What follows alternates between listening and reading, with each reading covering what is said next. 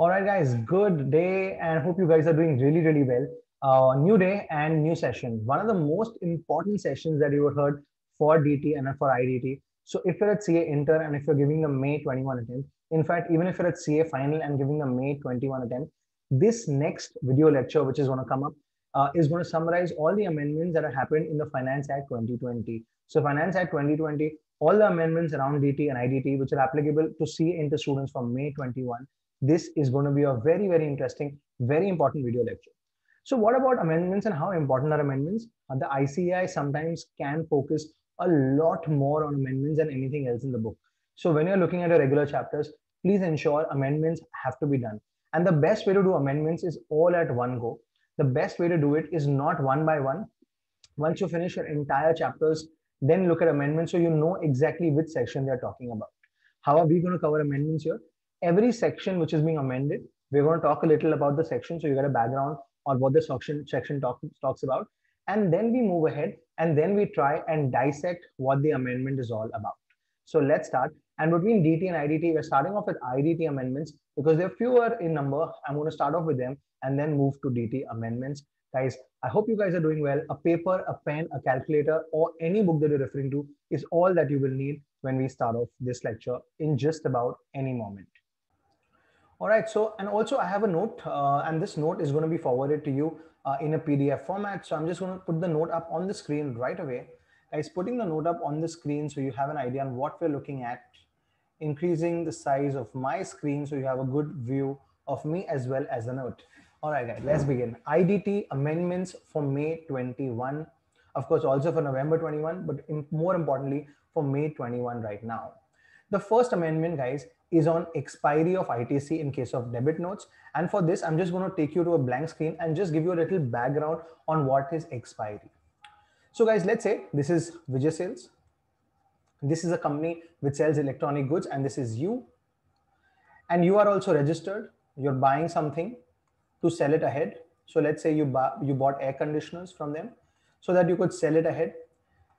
And you're someone who's in the same line of business. So the air conditioners, let's say, were sold for 10,000 plus 1,800 GST. 11,800 is what you will pay to this guy, Vijay Sales.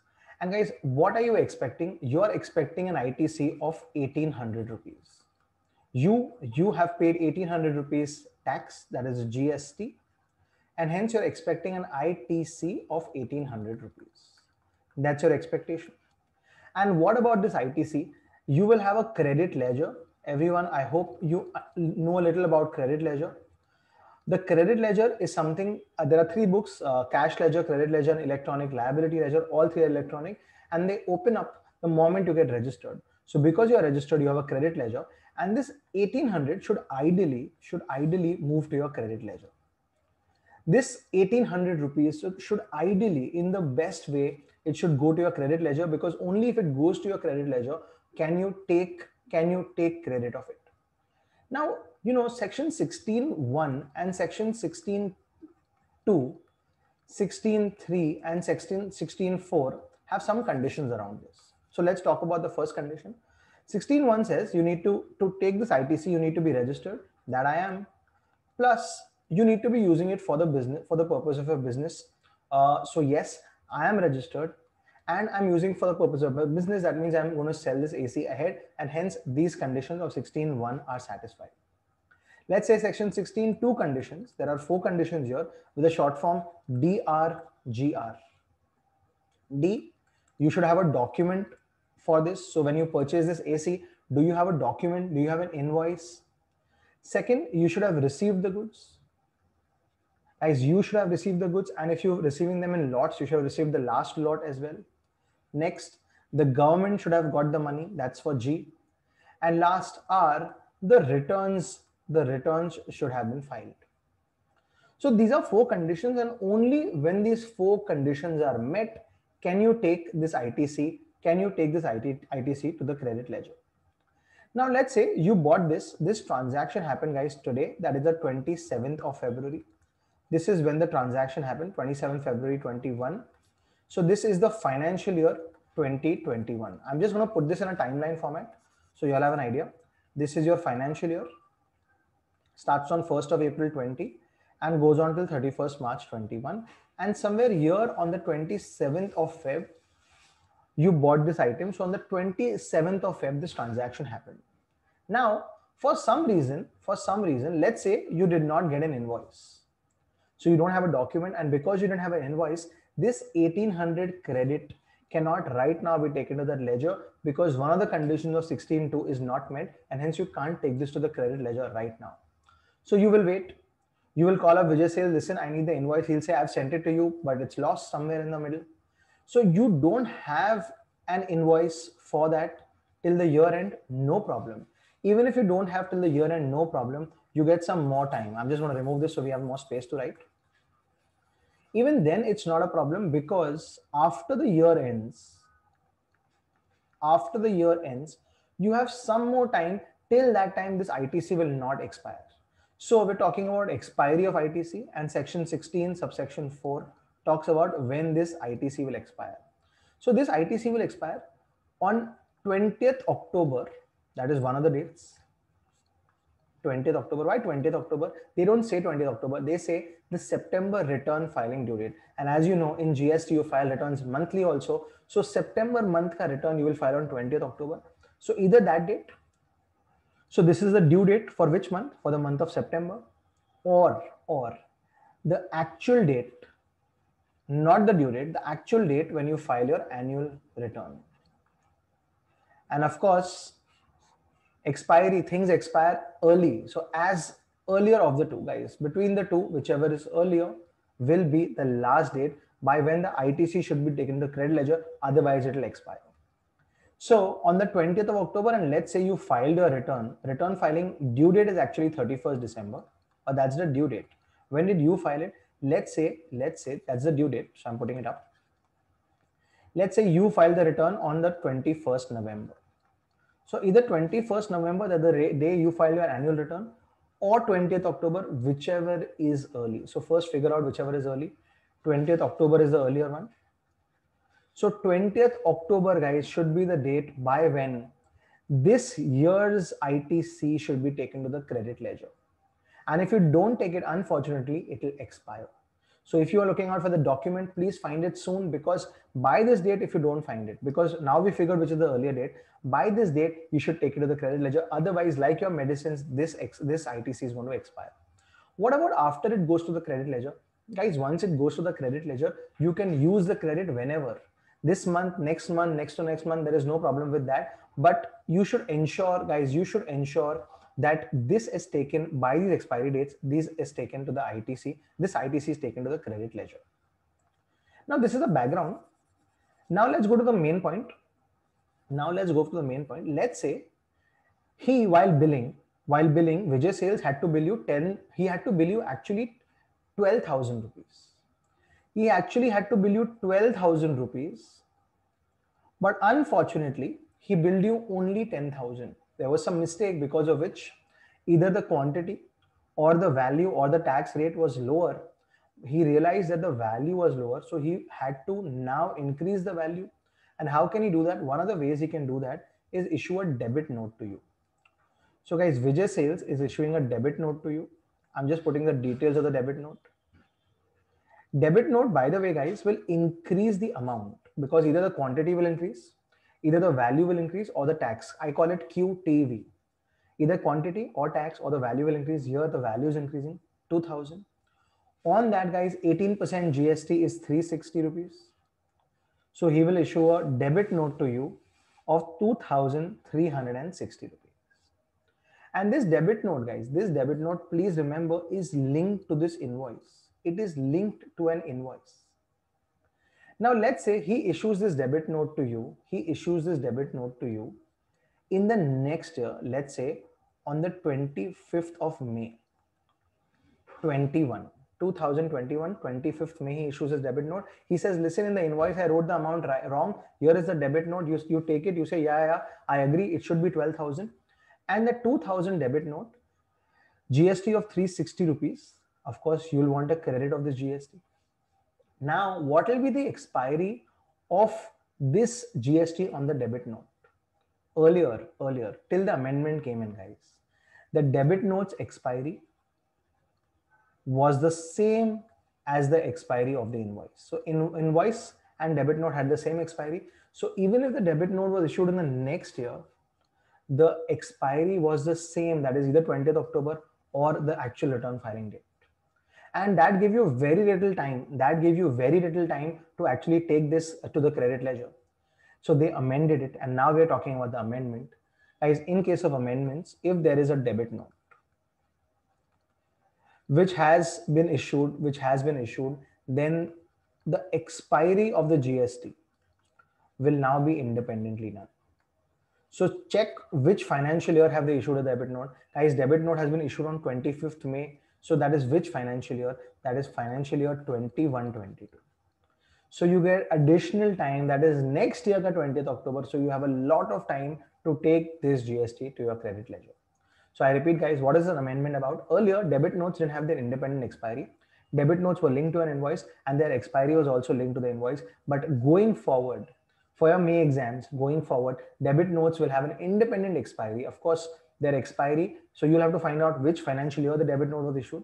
And after the financial year ends, the September return filing due date, that is either 20th October or the actual return filing date, whenever you file the return. Let's say return was filed in August. So then whichever is earlier, August, that time will be your date, last date by when this ITC can be taken to the credit ledger. And just mind you guys, once it's taken to the credit ledger, then don't worry, you can use it as and when you want. There is no stopping you from using your credit. I hope this first amendment is understood really well. Let's move on to the second amendment. All right, so let's move on to the next amendment, guys. But before, let's start reading the first amendment. Expiry of ITC in case of debit notes. If any debit note has been issued in connection with any invoice, date of the debit note shall be taken into consideration for the purpose of determining the time limit and not the date of the invoice. So that means the debit note will have its own expiry independently to be invoiced. So there's an example also here. Invoice is issued on the 10th of January 2021. And the debit note is issued in the next year because that's 20th April. So the debit note, don't worry, debit note, you have an extended expiry till the year 2022, either the 20th of October or the actual return filing date, whichever is earlier. I hope this one is absolutely clear, guys. Let's move on to the next one. Guys, the next one is a very simple one, is a really simple one. I'll just put it up on the screen just like everything, and then we'll move ahead. Just 1 second. Perfect. Guys, the next one is on the GSTR returns. So whenever, let's say this is an electric bike company. This is a company which, what do they do? They manufacture electric bikes and they supply. And of course, they are registered. And they buy their batteries from a company called Battery Supply Company. So they are a supplier and they supply inputs to electric bike company. I hope you got it. Guys, this is a supplier. This is the receiver. The receiver is registered. Of course, the supplier is also registered. And let's say they bought batteries worth 10 lakh rupees. The battery supply company also issued batteries to Maruti, Suzuki, and to several other companies. Now, what does battery supply company have to do? Is besides other returns, it has to file a GSTR 1. GST return 1. Now, how do I remember what is 1 for? What is the first thing that you do in your business, guys? You start a business so that you can make outward supplies. So GSTR 1 is only and only for outward supplies. So for all your outward supplies, whether they are made to electric bike company, whether they are made to Maruti, whether they're made to Hyundai, wherever you're supplying your outward supplies, you need to give details in GSTR 1. By the way, just let's figure what details you need to give in GSTR 1. If someone who's buying it is registered, then you need to give invoice wise details. Why? Because guys, the person who's buying will want to take credit. So you need to give details of each invoice, not upload the invoice, but give details, invoice wise details of who has bought what, because they are going to take ITC. Next, if they are unregistered, then doesn't matter, guys. If they are unregistered, that means they are not going to use the ITC. Then you can give consolidated details. But if it's interstate, that means from one state to the other, and if the invoice value is more than 2.5 lakh, not 2.5 lakh up to, but more than 2.5 lakh, then you need to, even in case of unregistered, you need to give invoice wise. When do you need to give invoice wise in case of unregistered? When it is interstate and the value of the invoice is 2.5 lakhs plus, not exact 2.5 lakhs, more than 2.5 lakhs. Now let's go to the amendment. Now this GSTR1 monthly was becoming a pain for a lot of small people. So they said if you're a small assessee, and they defined small assessee by turnover, and they said that if your turnover in the preceding year is up to 1.5 crores, if your turnover in the preceding year is up to 1.5 crores, that means you're not a very big player, you're not a very big supplier, you're a small supplier. Then this GSTR, you don't need to file monthly, you can file it quarterly. So for April, May, June, for July, August, September, for October, November, December, and for Jan, Feb, March, guys, you cannot manipulate these quarters. The quarters are fixed. So for April, May, or June by 13th July. For July, August, September by 13th October. For October, November, December by 13th Jan, and for Jan, Feb, March by 13th April. So basically, once the quarter ends by the 13th, you should file it. That is GSTR1, the benefit given to small suppliers. I hope this second amendment is clear. Let's read it from the book and just complete this one as well. Guys, let's read it from the book. GSTR1, registered persons having aggregate turnover up to 1.5 crores in the preceding financial year or the current financial year as well, shall furnish GSTR1 quarterly till the 13th day of the month. What about the others? Others need to file this GSTR1 by the 10th. It's been extended to 11th, but how do you remember, guys? GSTR1, just add a 0, either by 10th or add a 1, or by 11th. So actually it's by till 10th you need to file it. So for the month of Jan by the 10th of Feb, but the government has extended it practically by one more day, so you can file it by the 11th of next month. But that's not the amendment. The amendment is for small people, can be filed quarterly. I hope you got the second amendment also. Next, guys, next amendment. Let's quickly move to the next amendment. The next amendment is really simple, and it's a very good thing, but I don't know how many people are using it practically. I'll tell you what the amendment is. All eyes on the screen, guys. Guys, I'm electric bike company. I'm registered. I manufacture electric bikes and I supply electric bikes. I sell it to a lot of people, and on my outward sales, I will file a return called GSTR1. I hope you know this is only an outward supply. How do you remember it? The first thing you start in a business is start supplying outward. So that is outward supply GSTR1. Then there is a return called GSTR3B. This is also a monthly return, guys. And this one is more, so both are monthly returns actually. But this 3B1, actually the GSTR is number is 3, but 3 has not been notified yet. So practically what we file is GSTR3B. Now this GSTR3B which you file monthly, sometimes, and what is the difference between the two? This focuses only on outward supply, and this one focuses on all the supplies like outward supply, inward supply, how much credit you take, how much is your liability.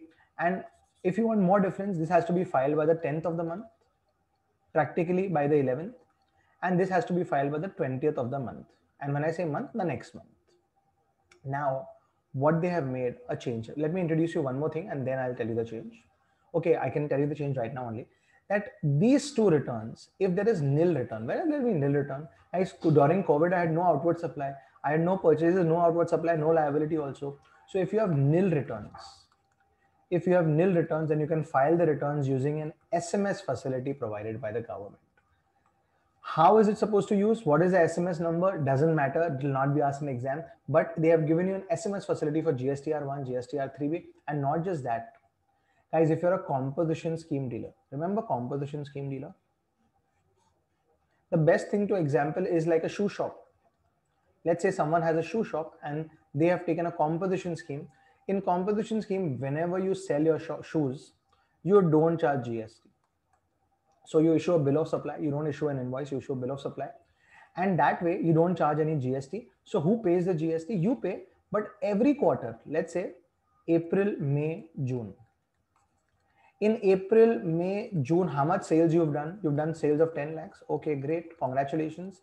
Is pay either 1% or 5% or 1% you calculate. So let's say you're a trader or manufacturer, then 1%. So is pay 1 lakh, is pay 10 lakh pay 1% is guys 10,000 rupees. This you will pay out of your pocket every 3 months. And this guys, this one is called GST CMP 08. This is filed quarterly and this is not a return guys. GST CMP 8 is not a return. Return के लिए R आता है. This is just a statement that, listen, I have made outward sales of 10 lakh rupees in this quarter. My GST at the rate of 1% is 10,000 and here I am paying it. So this is supposed to be paid by the 18th of the month after the quarter. So for April, May, June, when will you pay? By the 18th of July you need to pay. And even in this case, guys, if you don't have any supply, you will not have any GST to be paid. So you will file a nil return through SMS facility. I hope you got this. So SMS facility extended to 3 people. SMS facility for nil returns. For GSTR 3B, for GSTR 1, and for GST CMP 08. For all 3 of them, it's okay not to have supplies, but guys, you need to compulsorily file your nil return. Even nil return filing is compulsory, because if you don't file your nil return, then penalties of 100 rupees per day, you know the penalties under section 46 and 47. 47 specifically, there will be penalties if you don't file a return. So even if it's nil return, make sure you're filing it. All right, let's move to the next one, guys. Slowly, steadily, we've done about 3-4 amendments already. Let's move ahead. I'll summarize all the IDT amendments at the end again, once quick revision. But before that, guys, this is an invoice. What they've done recently, but of course, only for people whose turnover is very big, that is more than 500 crores. So if you're someone whose turnover is more than 500 crores, what you need to do is, you need to take this invoice, generate the invoice normally. So let's say I'm Bajaj Electricals, or let's say I'm Hero Honda, and I sell bikes, of course, more than 500 crores is my turnover. So you issue normal invoices, no problem. But what do you do with these normal invoices? After that, you go and you register them online. So you register these invoices online on a website. And this feature is called e-invoicing. Guys, e-invoicing does not mean there will be no printout of the invoice. No, you will generate the invoice just like everyday normal, but you will go online and you will generate an e-invoice. And in that, you will get an invoice registration number. So from now onwards, the invoice number is not material. Every invoice has a 16-digit number. I hope you know that. But from now onwards, whenever you're supposed to quote the invoice, you will quote the invoice reference number, which is IRN. Now let's go to the amendment. The amendment says that in case of certain notified people, who are the notified people? You don't need to know. But the government says that in case of certain notified people, they can have an option of making a quick response code.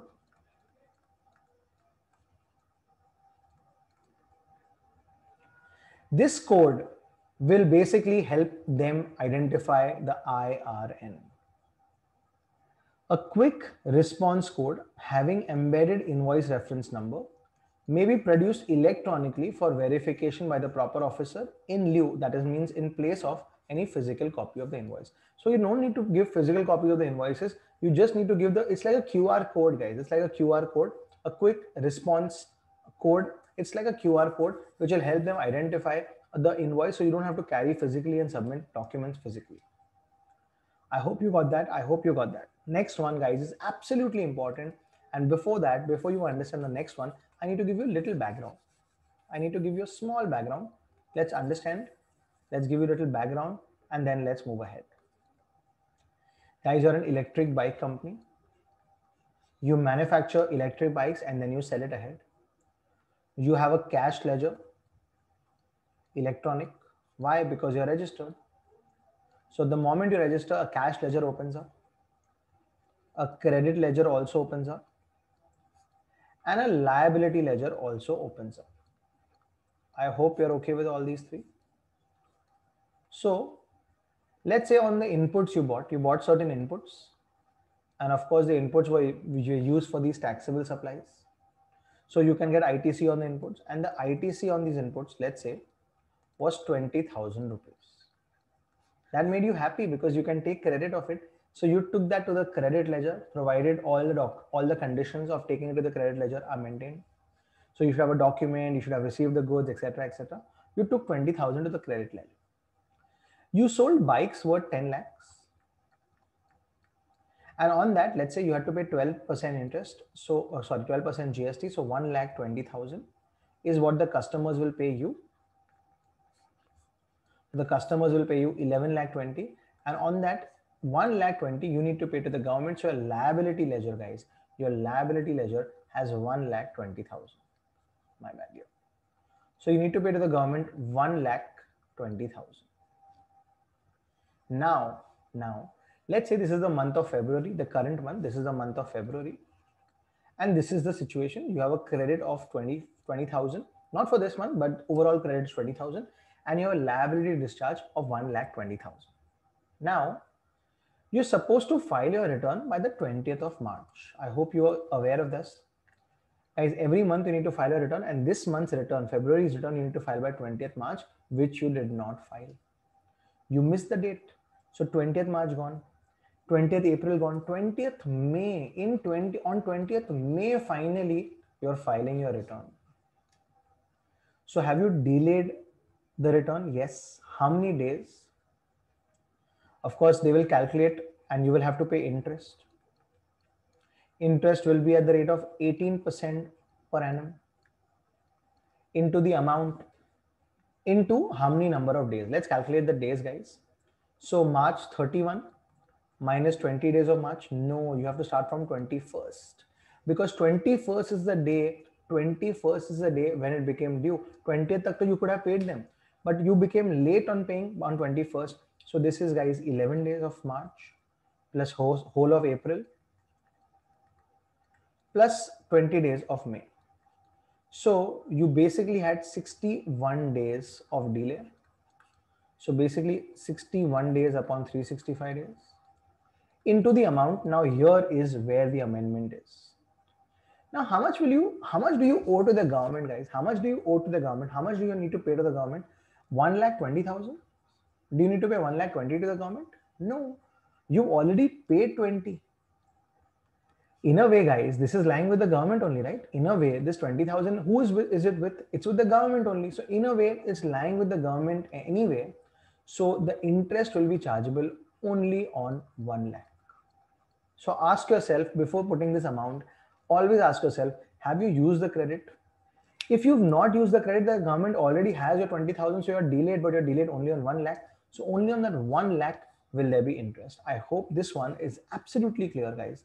I'm taking it from the book, making you read section 50, subsection 1 on interest. Interest on delayed payment, you're supposed to pay, but you got delayed. Under section 50, subsection 1. Interest at the rate of 18%, guys. There are only two interest rates in the GST Act. One is 18%, where of course there are three interest rates, but when you have to pay them, there are two interest rates. One is 18% when you pay them on delayed payments, and one is also 24%, which generally you will see at CA final level. So interest at the rate of 18% per annum shall be levied only on that portion of the tax that is paid by debiting the electronic cash ledger. Guys, that means only the net amount which you will pay through your cash ledger. How much would you pay in our example, guys? How much would you pay through your cash ledger? Your cash ledger, you have 1,20,000. You will use this 20 first. And what about the remaining 1 lakh? You'll have to deposit cash and use that cash to pay off your liability. So whatever you deposit your cash ledger by, that much amount, guys, that much amount interest will be levied on. That's what section 50, subsection 1 spoke about. So interest calculation, no problem. Days calculation, no problem. Only the amount should be the net amount. That's what they're talking about. This one, guys, could be a really good question in your exam this time, because this is a very interesting and a very new concept. All right, the last two before we complete the exemptions on IDT, or sorry, the amendments on IDT. The next one, goods transport agencies. So guys, I'm actually from Bombay, but I'm now going to move to Bangalore for a while. And let's say I want to transport some goods from Bombay to Bangalore. I will take the help of some agency, which we'll call a goods transport agency. Transporting goods should not become really very expensive for common people. For businessmen, okay. If let's say if they want to transport these, if Samsung wants to transport mobile phones from one city to the other, then it's okay to charge them GST. But generally, goods transport should not become very expensive for small people, because for people like you and me, when we transport, let's say I'm moving to Bangalore for a while, I need to transport some goods. Or let's say fruit sellers want to sell fruit, transport fruits. or people want to transport basic stuff, it should not get expensive. So there are a lot of exemptions. There are a lot of exemptions which are there on goods transport agency. I'll give you some basic exemptions. That inland waterways goods transport is exempt. Even through railways, if you're transferring a lot of goods, they're exempt. So on goods transport agency, there are a lot of exemptions. I'm not going through all of the exemptions because that's a very big exemption. But as you know, goods transport has a lot of exemptions. Overall, guys, exemptions to the common men, to unregistered people, to private people exempted. But big businessmen like, if Samsung wants to transport their phones from Bombay to Delhi, then they will be charged GST if they are using the services of a GTA. But my point is not that. My point is, let's say Jio wants to launch a satellite. Why? They into telecommunication, so a better network. They want to launch a satellite. Can they go? Can Mukesh Ambani go and just light up and just take a satellite up? No, he can't do that. So he will take the help of something called ISRO, International Space Research Association or organization. Sorry, my bad. Or there are other companies like Antriksh Corporation Limited. So if there are about 2-3 companies like that, which we'll see the names, ISRO is one of them, Antriksh Corporation is one of them. So if they launch the satellite, for Geo and they charge Geo something on that, there will be no GST, because guys, in a way, aren't they also transporting goods? Isn't satellite also goods? Aren't they also transporting goods? So in a way, they're also transporting goods, and hence in this case also there is no GST. There's an exemption on this. Guys, look, reading the exemption. Satellite launch services supplied by ISRO, Antriksh Corporation, or New Space India Limited shall be exempted. So this is just one addition to something that is already studied under Goods Transport Agency. And now, guys, time for the last amendment, and then IDT amendments are done. Okay, moving ahead, and doing the last amendment. So recently, I bought something from Amazon. Let's say I bought a coffee mug worth 1,000 rupees from Amazon. I bought a coffee mug of 1,000 rupees from Amazon. Now, guys, on the invoice, there was an HSN code. Everyone on the invoice, besides other like description, Amazon's name, their address, the GST number, etc., there was a HSN code, that is Harmonized System of Nomenclature. What is this? This is used to classify goods, because goods can be so many. Coffee mug, a teacup, a thermos, a jar, a pen, a charger, a mobile phone, earphones. For every product, there's a different HSN code to classify them so that we identify the rate to be applied to them. So HSN codes, how do you use them? When does the seller use a HSN code? So if his turnover is up to 5 crores, that means not too big, guys, not too big. Amazon has thousands of crores of turnover, but let's say you're a smaller entity and your turnover is only up to 5 crore, then you have two choices. If someone is unregistered, then you may put an HSN code, 4-digit. Why do I say may? Because it's your choice if you want to put HSN code or not. You want to put. If you don't want to put, don't put. Doesn't matter, because samne wala guy is unregistered. He is not going to take ITC, so it doesn't really matter. So if he's unregistered, you want to put 4 digits HSN code, great. It takes a lot of time, guys, to search for HSN code, to put the right HSN code, etc. But if he's registered, then you need to compulsorily put 4 digits only, but it's compulsory. So digits remain the same, 4 digits here, 4 digits here. So if your turnover is up to 5 crore, and guys, 5 crore, 4 is lower. So if it's lower than 5 crore, then the digits are also lower than 5. That's a shortcut to remember is, if the digits are up to, if the turnover is up to 5 se niche hai, 5 ya usse niche, to 4 digits. And if it's more than 5 crores, then compulsory HSN code of 6 digit. How do you remember this, guys? A shortcut here also, guys, 5 se upar, so 6 is above 5. So you need a 6-digit HSN code compulsorily, and hence the next time you buy something, please make a note of it. If you're buying from a big supplier like Flipkart, Amazon, or you buy from, let's say, a home center, or you go to IKEA and you buy something, then when they give you an invoice, it will be a 6-digit HSN code mentioned there. Whether you are registered or not does not matter. They will still give you a 6-digit HSN. So 6 or 4-digit, that's the difference. Guys, quickly summarizing these amendments. So first amendment is on HSN code. Is 4-digit compulsory? Yes, it's compulsory in case of registered. Otherwise, it's optional. 6-digit compulsory, yes, if your turnover is more than 5 crore. And then satellite launch services are exempted. In case of making interest payment, why? Because you've delayed in the payment of GST. Hota hai kabhi kabhi, 18% GST you need to pay, interest you need to pay, but only on the net amount because you've not used the credit. Guys, what if I'd used the credit? What if I'd filed the return, I'd used the credit, I'd filed the return, but I'd forgotten to put some liability? Then you will have to put the entire amount because the credit you've already used. Tax invoice can now be a e-invoice with an invoice reference number, and you can use a quick response code instead of a physical invoice. SMS facility for nil returns, monthly returns, even for composition scheme, even for outward supplies returns, you can file a nil return. Only a nil return can be filed through SMS, and if you don't file the nil return, you will also be given a late fee for that. And GSTR 1 for small people. Who's small here, guys? 1.5 crore ke niche turnover hai, then you can file it quarterly. You have an option to do this quarterly by the 13th of the month after the quarter.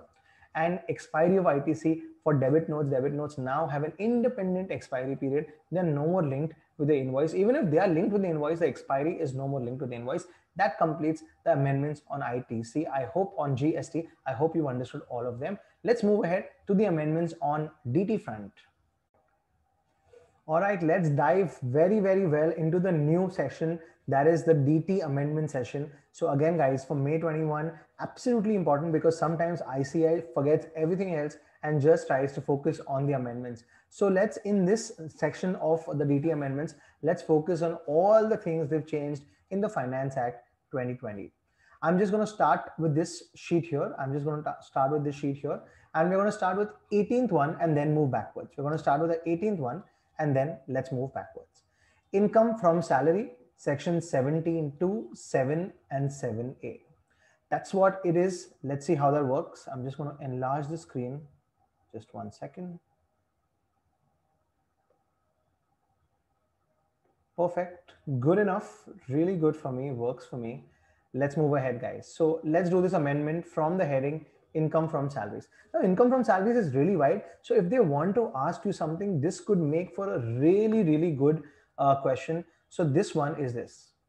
Let's say, guys, your salary is 12 lakh rupees a year. That's your salary.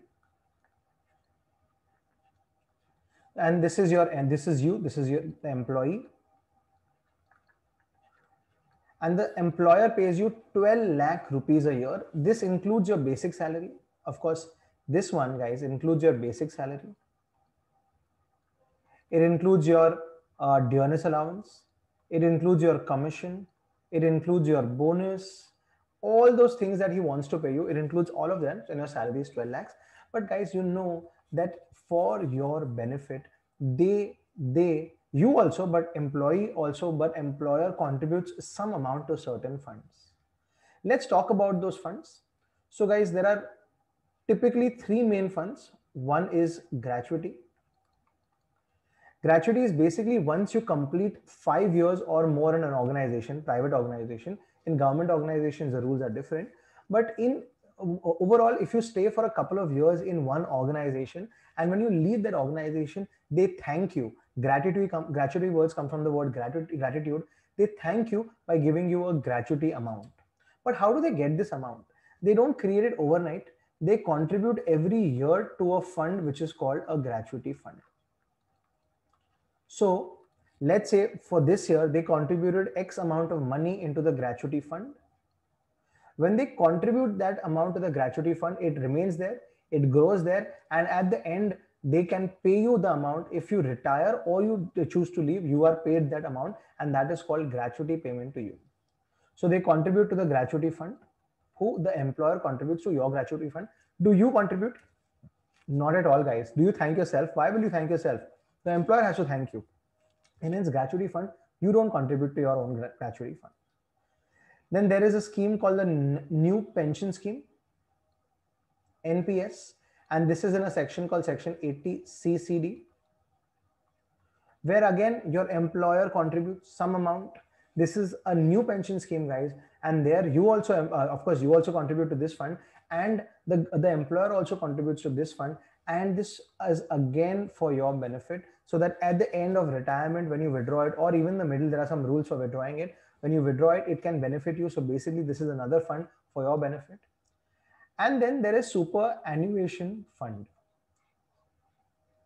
And then there is superannuation fund. Superannuation fund, basically just like a provident fund, just like a pension scheme, superannuation is also another fund where you contribute, but it's not compulsory for you to contribute. Employer can contribute. He also, it's not compulsory. If he wants to contribute, he contributes, and he creates a fund. So again, at the end of your term, either on retirement or on a death, there is some amount to be paid to you. So he contributes to this fund as well. So guys, are you benefiting? Yes. The gratuity fund benefits you. The national pension scheme, that contribution benefits you, and the superannuation also benefits you. So great. But these are not added to your salary. These are not added to your salary. So what happens now? You're benefiting, and the government is watching that you're benefiting. And the government feels that in 1 year, if an employer contributes gratuity fund plus national pension scheme plus superannuation fund, all three together, of more than 7.5 lakhs, till 7.5 lakh rupees, no problem. So if he's contributing, is it necessary for him to contribute to all three? Not at all, guys. But if he contributes to all three, even if he contributes to one, two of them, but the contribution is more than 7.5 lakh rupees, then that contribution will be taxable in your hands, and it will be added to your salary under section 17(2)(7). So till that amount, no problem, don't worry. But guys, this is basically for people who are high salaried people in the organization. If the organization puts a percentage of the salary into these funds, and if it goes above 7.5 lakhs, then that excess amount, not the entire amount, only the excess amount goes into your salary calculation. And any interest on that excess amount also, any interest also will be added, but that's another section, which is 7A.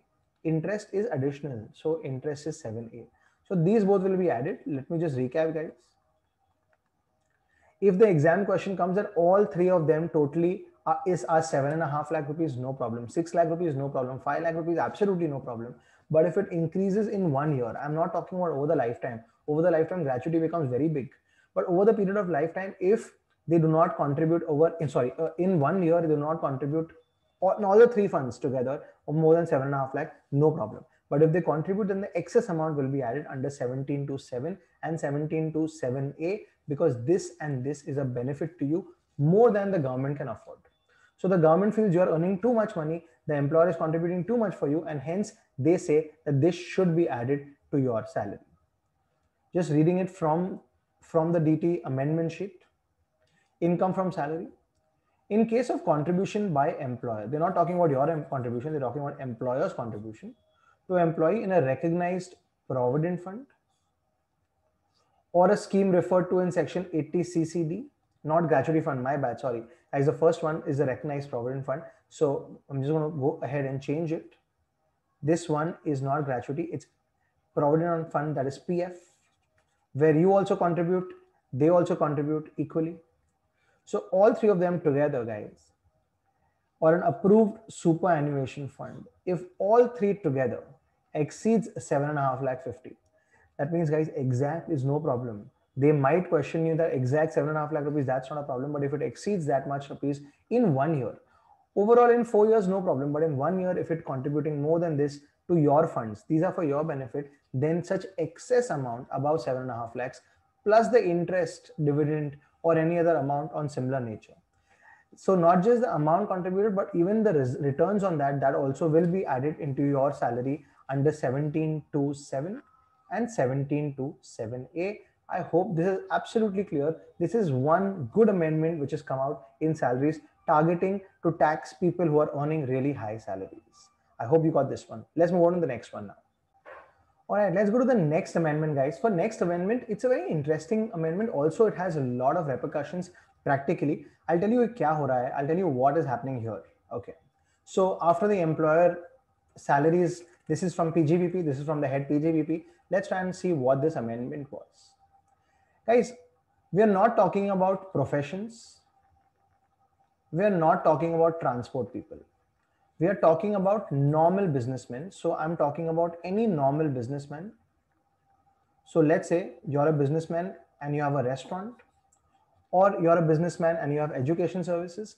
So you're doing any business, and if your turnover exceeds 1 crore, then you need to go and spend a little more money. Why? Because there is compulsory audit under section 44AB. How do you remember this section? Audit the books. That's a shortcut for remembering this. Section 44AB says audit the books when, for a businessman, when your turnover exceeds 1 crore. So in this year, once the financial year ends, check how much is your turnover, and if your turnover has exceeded 1 crore, then you need to get your books audited. Is there a way out of not auditing it? Yes, there is a way out under section 44AD, but we are not talking about that because the amendment is not there. So yes, there is a way out. If your turnover is more than 1 crore, up to 2 crore rupees, no problem. You can take the benefit of section 44AD, but we are not going to talk about that right now. I have a different thing I want to talk about. So this was great, but this turnover, guys, now with inflation and things becoming more expensive, 1 crore turnover, most people would cross. So the government said that instead of increasing this 1 crore limit, they made a very smart move. They said that we will increase this 1 crore to 5 crores. So people got very excited that how can we, because the CA takes a lot of money, unfortunately, for this audit, and it takes a lot of time, etc. So the government said that we will make this 1 crore, we can replace this 1 crore by 5 crore, but we will do it only and only if two conditions are satisfied.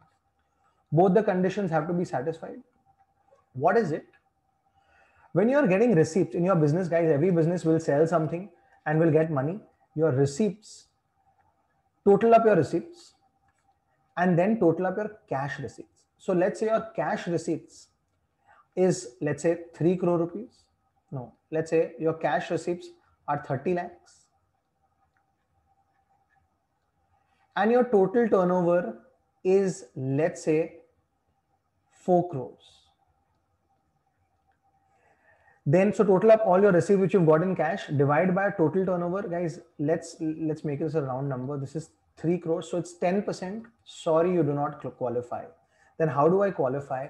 Your receipts should be less than 5% of your turnover in cash. So what are your receipts? Total receipts for 3 crores in the year. Okay.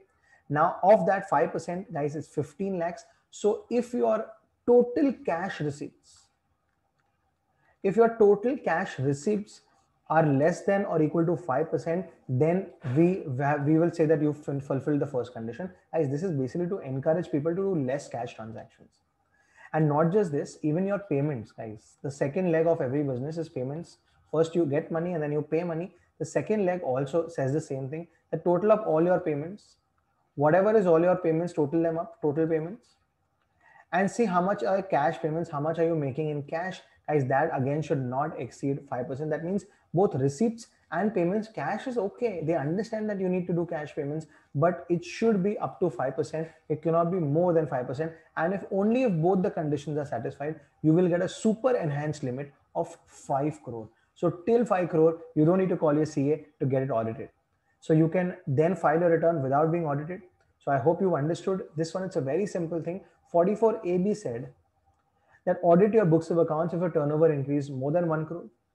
But of course, if your turnover is between 1 and 2 crore, then you have a way out. Don't worry about it under 44AD. But we're not talking about it because our focus is on 44AB, and in 44AB, they've enhanced the limit to 5 crores. But two conditions, guys, this and is so important because both the conditions need to be simultaneously followed. In that year, take your total receipts and see what your cash receipts is. It should be not more than 5%. 5% tak is okay, 5% se kam is okay. And same way, see your total payments and your cash payments should not exceed 5%. If both the conditions are fulfilled, only and only then will you be subject to this enhanced limit of 5 crore rupees. I hope you understood this. Let's see it from the book and let's do this one as well. Business and profession, compulsory audit, section 44AB, shortcut is audit of books. Audit of accounts of certain persons carrying on business or profession. Every person carrying on business shall, if his total sales, turnover, or gross receipts, as the case may be in business, exceeds 1 crore in any previous year, should get his accounts of the previous year audited. Perfect. So 1 crore is the limit here. However, in case the cash receipts as a proportion of total receipts, that is one, as well as the cash payments as a proportion of total payments does not exceed 5% individually, then the limit shall stand increased to 5 crores. Guys, it's a huge jump. And honestly, for people who now accept online payments are okay. Take it in your bank account, okay. Take it through Paytm, okay. Cash avoid karna hai, guys. Cash avoid karna hai. And that is how you will fulfill this requirement of an enhanced limit of 5 crore. That's a very big limit. You'll save a lot of money in charges of CA while he's doing audit. All right, with that we complete 2. Now let's go to the next one, guys. Let's go to the next one. The next one is a very, very simple amendment. Very simple. Let me just tell you about the amendment here. Guys, the amendment is pretty simple. I'll just give you a little recap of capital gain chapter. A little bit you should know before we actually do this. So let's say I bought a house, and this house was bought in the year 2015. And this is the year I bought it, and I sold it in the year 2021. So of course, this is cost of acquisition and this is sale consideration. You will compare the two and then you will find out what is the gain. So let's say I sold it for 1 crore. I had bought it for 20 lakhs. You will say that 20 lakh is the cost, 1 crore is the sale. Of course, you will get indexation benefit, etc., etc. But that is a normal way you calculate capital gains. But what if this house was not bought in 2015, but bought in the year 1995? That means, guys, really old house. That time, we didn't even know where the papers are, but we know that this house is ours and now we want to sell it. So sale consideration, no problem. No problem with the sale consideration. But what about the cost of purchase? So guys, cost of acquisition, there are two options. One, if you know your cost of acquisition, you can take that, no problem. Or you can take the fair market value as on 1/4/2001. So let's say you actually have the papers and this house was bought for, let's say, just a small amount of 1 lakh rupees. So you can take 1 lakh or check the fair market value. The fair market value as on 1/4/2001 was, let's say, 6 lakh 50. Which one will you take? Of course, you will take higher cost, because higher the cost, higher your expense, higher your cost, higher deduction, and lower will be your income and tax. And hence you will obviously take this 6.5 lakhs. So guys, whenever you bought an asset before 1/4/2001, then in that case, your cost of acquisition can be replaced with the fair market value if you want it. If your cost is higher, why will you take that? So you have an option. Option is yours. You will obviously take something which is high. But guys, the amendment is very, very simple. They say this fair market value. You know, valuation officers can give any fair market value of 2001. So they say this cannot exceed, the FMV cannot exceed the stamp duty value. So let's say if the stamp duty value on that date of this flat was 6 lakh, then you cannot take 6.5 lakhs. You will have to limit it to 6 lakhs. And that's the amendment, guys. Very simple amendment. Let's look at the amendment from the book. Section 55, subsection 2, cost of acquisition. If the asset is acquired before 1/4/2001, that means 20 years back, the cost of acquisition shall be the cost price, that means whatever you bought it at, let's say 1 lakh, or the FMV as on 1/4/2001. So option is yours. Of course, you will take whichever is higher. However, it is now amended in case of land and building that such fair market value cannot exceed the stamp duty value. Guys, whenever we talk about stamp duty value, of course, we're only talking about land and building. Only they have stamp duty value as on 1/4/2001.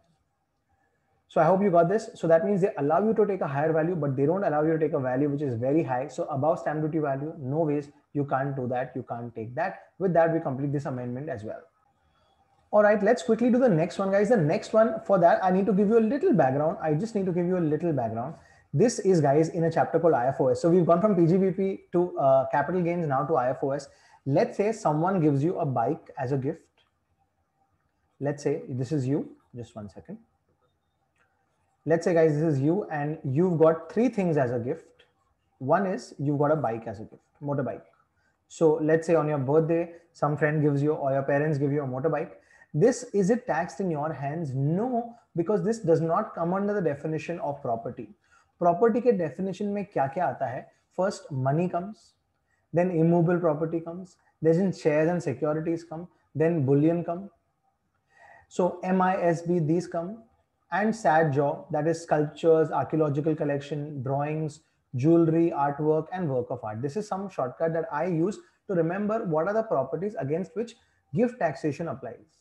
So this is the definition of property. And is motorbike here? Is car here? No. Is a mobile phone here? So someone gives you a mobile phone, a bike, a car, you are not subject to 56(2)(10) gift tax, because these are not under a definition of property. The government doesn't want to tax you.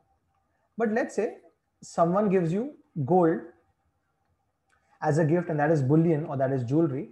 So you will be taxed. So total up all the movable properties that you've been gifted, and if the benefit to you is more than 50,000, then you will be taxed under 56(2)(10). So that is for movable property. Now guys, let's look out for immovable property. Let's say someone gave you an immovable property as a gift. Again, the benefit has to be seen at 50,000, but they didn't actually gift it to you. It was an immovable property whose stamp duty value was 20 lakhs. Guys, the stamp duty value of that property was 20 lakh. That means the authorities have said that this is worth 20 lakh and you got this property for just 12 lakhs. So is there any consideration? Is this no consideration? No, there is consideration, but this consideration is inadequate. So in that case, 56(2)(10), how do you remember it? I get 10 gifts every year. That's how I remember this. Under 56(2)(10), for money, you know, if all the money you get as gifts in the year, except those occasions like marriages, etc., if you remove that, you have to compare with 50,000. Even movable property, you have to compare with 50,000 benefit. With respect to immovable property is what we're discussing, because the amendment lies there. With respect to immovable property, what they are saying is this immovable property is actually worth 20 lakh because the stamp duty value is 20 lakh, but you bought it for 12 lakh and hence you're getting a benefit. You're getting a benefit. And how much is this benefit? Of 8 lakhs. So that means, do you always have to buy a property at stamp duty value? Can you not get a good deal, and can you not get a property at a lower value? You can get a good deal, no problem.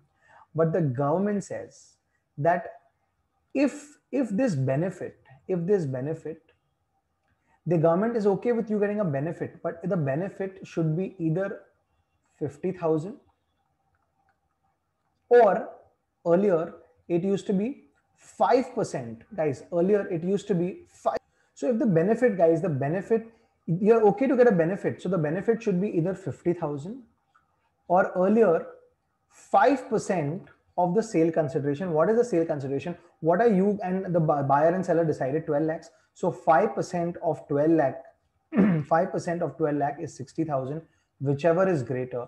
So 60,000 is great. So you can have a benefit up to 60,000. But guys, what is your benefit? Your benefit is a whooping 8 lakhs, huge amount of benefit you got. So government says this is manipulation. Why will someone give you a 20 lakh stamp duty value apartment for just 12 lakhs? That means you paid cash to him and hence we want to tax you. And this 8 lakh will be taxed in your hands, in the receiver's hand. Always in IFOS, always it's from the receiver's perspective. So who's the receiver? You're the receiver. What is the benefit? 8 lakh rupees. Are you not supposed to get a benefit? You're supposed to get a benefit. Earlier it was 50,000 or 5% of sale consideration. Now they've changed it to 10% of sale consideration. So now it's 50,000 or 1,20,000, whichever is higher. So they agree that there can be a difference in the price that you buy it and stamp duty value. But if it's more than this difference, then they will take the entire thing. So is the benefit more than that? Yes, it's much more than that. So the entire 8 lakhs will be taxed as income under section 56(2)(10) in your hands. Guys, this is an implication under 56(2)(10). This has similar implications in sections 43CA. 43CA is what, guys? It is PGBP. But the same thing works there. When you're selling a property and you're selling it for very cheap, again, they compare the price that you've sold it at with the stamp duty value. And if the difference is more than 10% of your sale consideration, again, there also they will add to your income. And the same concept is in section 56, that is capital gain. So whether you're gifting it, getting it as a gift, or whether you're selling it under PGBP, or whether you're selling it under capital gains chapter, this 5% now has been replaced by 10% across. So guys, this could be a very good question in the exam because this makes a good question. So guys, please remember 5% has been changed now to 10%. So you get a higher benefit. 10% of what? Of the sale consideration of what you have decided, not 10% of stamp duty value. So it is 10%, 10%, 10% under 56 to 10. When you look at stamp duty value and the sale consideration, you're allowed to get a benefit, but maximum benefit is either 50,000 or 10% of your sale consideration. I hope you've got that well. This is the end. Let's read it from the book, guys. Let's read it from the book. Taxability of gift. If the stamp duty value, that is 20 lakhs, is exceeding the actual sale consideration, yes, in our case, it was actually exceeding it, up to 5% of actual sales consideration, that means 60,000 rupees, then they will believe you that yes, the sale consideration is proper. But now guys, this 5% has been amended to 10%, and this amendment is also there in section 50C and 43C. The same 5% has now been amended to 10%. So it will just change this number. This number is 1,20,000. So if it's up to 1,20,000, no problem. We will still consider your sale consideration only. But if it's beyond it, in our example, it was beyond it, then what will they take as a sale consideration? They will take 20 lakhs, that is the stamp duty value. And from a gift tax perspective, how much benefit are you getting? 8 lakhs. So 8 lakhs will be added in your income under 56 to 10. Same way, guys, 5% has been made to 10% in both the other sections, that is 50C and 43C. All right, let's move on to the next one now. All right, the next one is a very theoretical one. It's a very simple one. I will take it straight from the book, guys. It's section 139, return of income. So another chapter, which is very small in case of enter return of income. So whenever you earn income at the end of the year, so from April to March, that is a financial year, the previous year you earn money, and in the assessment year, you file your returns. And when you file your returns, there are due dates. The first due date is as early as 31st July. So the year ends on 31st March. You have April, May, June, July, 4 months. And by 31st July, you should file your returns. But what if you're subject to audit? If you're subjected to audit, then guys, the CA will take more time to audit your books of accounts, and hence you get an extended due date, and you get an extended due date, and we're talking about that. Guys, what if I am not audited? I am a partner in a partnership firm. Let's say I am not auditable. That means my income is not so high that I'm auditable, but my partnership firm is auditable. Then if my partnership firm is auditable, that means the CA will check the financials of my partnership firm, and the CA will tell whether it's okay or not okay, and he gives a go ahead. And only then after that I can finalize my returns, because the partnership firm has to pay me some salary, has to pay me some remuneration, interest, etc. And as you know, guys, in section 40 subsection B, there are limitations on how much salary, remuneration, interest they can pay me. So the CA will have to approve that, and how much ever is approved or allowed as a deduction for the partnership firm, only that much I am allowed to take in my income. So for that, guys, all in all, only once when the partnership firm's accounts are audited or completed, then only I will be able to file my return. So hence I will have to wait till the partnership firm's audit is done. So in that case, for me also 31st July deadline is not there. I also get an extended deadline, just like someone who's getting audited. Although I'm not being audited, my partnership firm is being audited. Earlier, this limitation was only for working partners. Non-working partners could file their returns on 31st July or had to file their returns by 31st July. But now they've made a change that whether you're a working partner or a non-working partner of a partnership firm, and if the partnership firm is required to be audited, then you also wait. Let's read that one.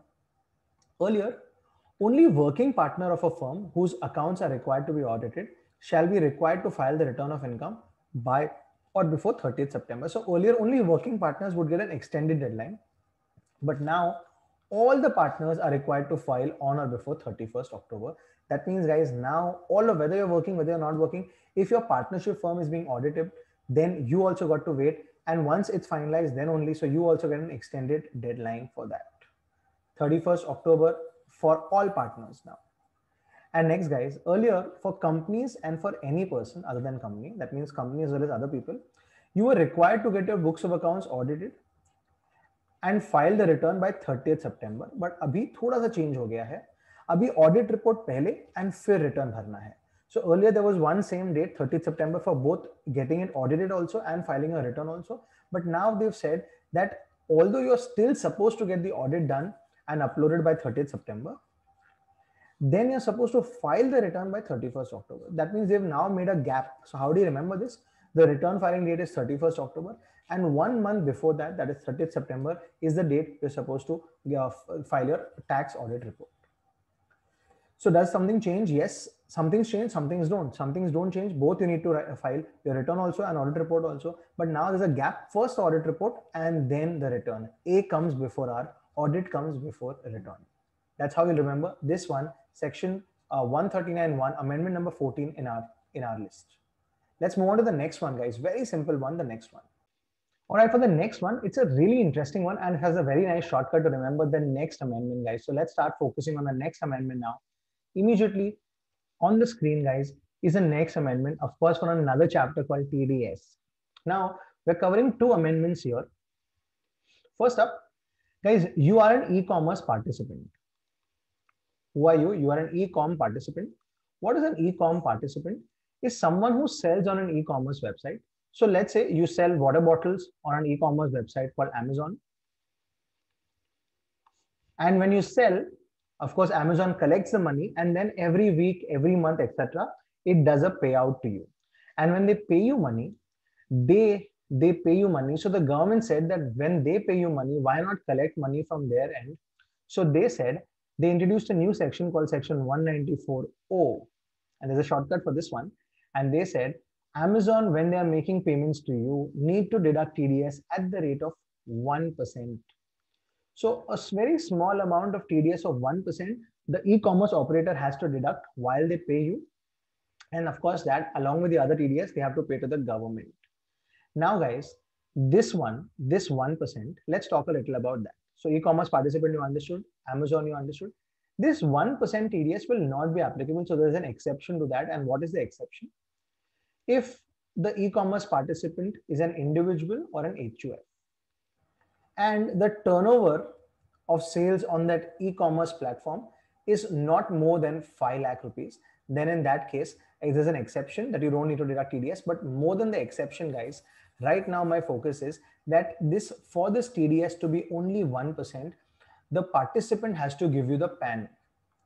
Whatever his PAN number is, they need to provide it. And in case they don't provide it, then under section 206AA, generally when people don't provide their PAN, you need to deduct TDS at a very high rate, that is 20%. But here they've been very lenient, and they said because the section is new, and also because in case of online, the margins are not really high. So they said in case you don't provide the PAN, then TDS will be 5%. So again, guys, 194O we've seen, and 206A both we've seen. Both, this one is a new section, and in this section there is a small amendment. What is the new section? That e-commerce operators need to deduct 1% of the sale of the price that they're supposed to pay to the e-commerce participant and pay to the government instead. That 1% can be increased to 5% under 206AA if they don't provide the PAN details. All right, guys, just putting this on the screen here, and we're doing both the amendments together. So 206AA and 194O, let's do both of them together. Both are back to back only. Every e-commerce operator, while making payment to any e-commerce participants, shall deduct TDS at the rate of 1% of the gross amount of sales or services. Further, no tax shall be deducted at source if the amount credited or paid is likely to be credited or paid during the previous year to any e-commerce participants does not exceed 5 lakh, provided such e-commerce participant is an individual or HUF.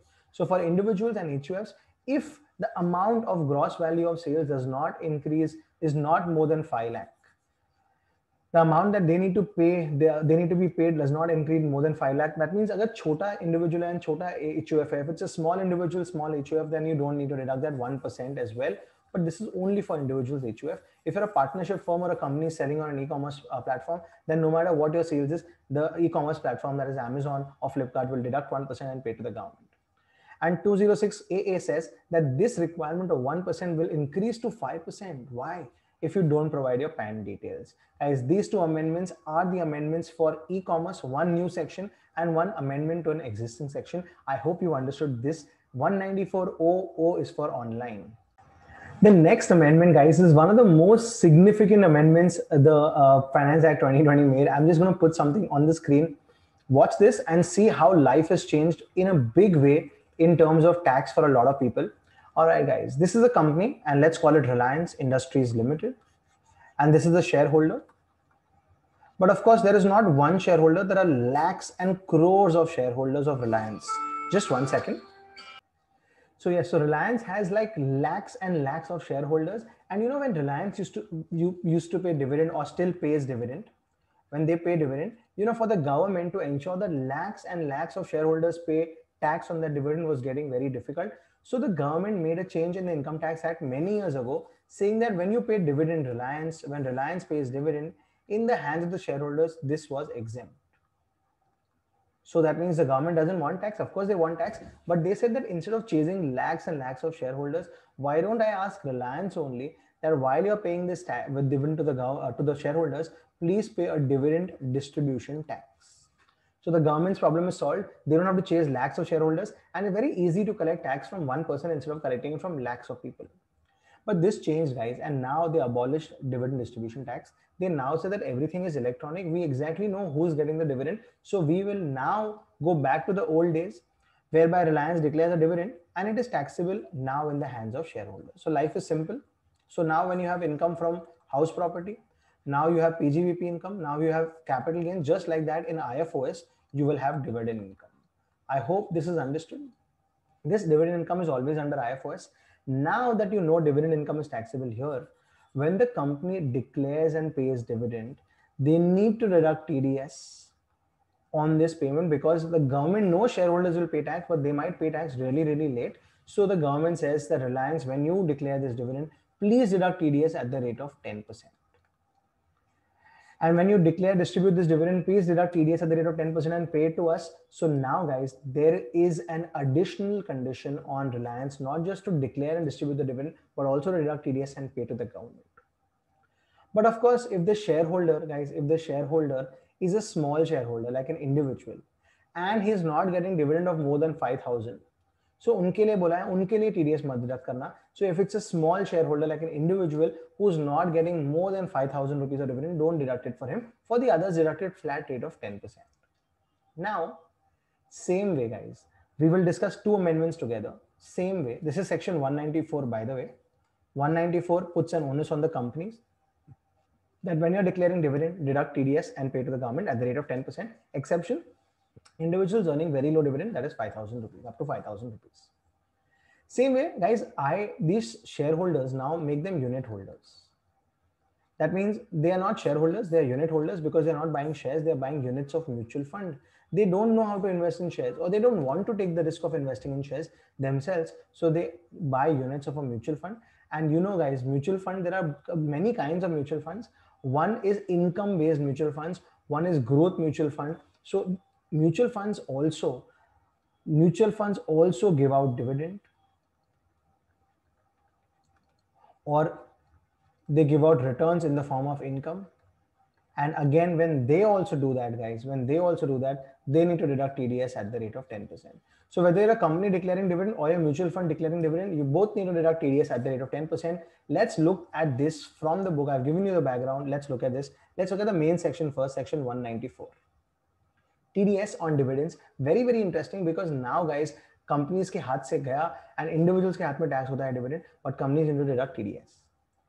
The principal officer of an Indian company or a company which has made the prescribed arrangements for the declaration and payment of dividends, including dividends on preference shares. So everyone, guys, whether you are getting equity shares पे dividend या preference shares पे dividend, TDS cut के बाद आपको पैसा मिलेगा.